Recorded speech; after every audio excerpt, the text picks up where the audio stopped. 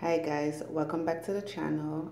Today's products I will be talking about is Burts Bees for your baby multi-purpose ointment. Now when I first saw this ointment, I had high hopes for it. A lot of reviews said it was good and yada yada, but I'm about to show you exactly what I think of this product now. Okay, as you can see, I've used quite a lot of it. Now, I wanted to shoot this video a few weeks back when I first purchased this product, but I never really got around to doing it. Yes, although the product is actually nearly finished, I must say I actually do hate this product. Now, I think hate is a bit of a harsh word. I actually don't like it at all. And the only reason why it's finished, and there's only a little bit in there, is because I used it to been very dry, and because I wanted to make use of it, I just decided to use it in that area. Now I'll just go ahead and show you exactly how this product is. Now it's strange because here it is. It says that it's 100% natural, petroleum free. Which is a bit strange because when you actually look inside it, or when I feel it, it's very much like Vaseline. In fact, even more stickier than Vaseline, which is really strange.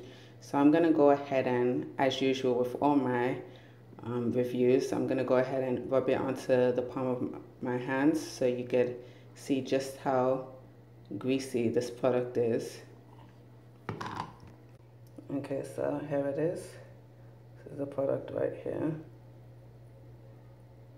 Now, I don't know if you could actually tell this, it's very greasy.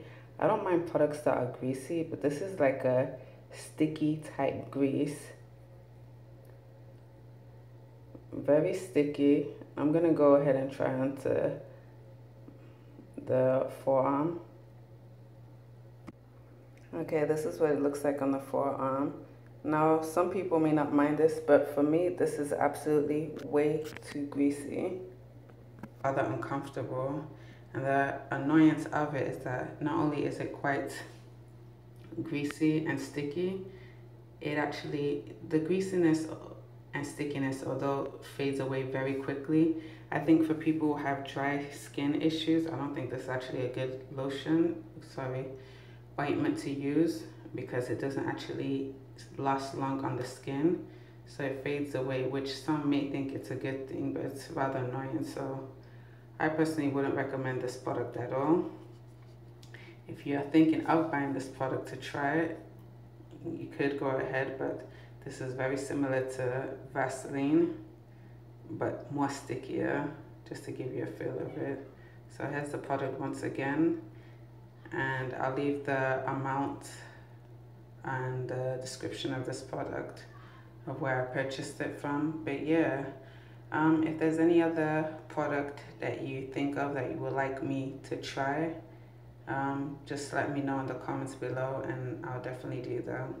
Thanks for tuning into this video. See you in the next one.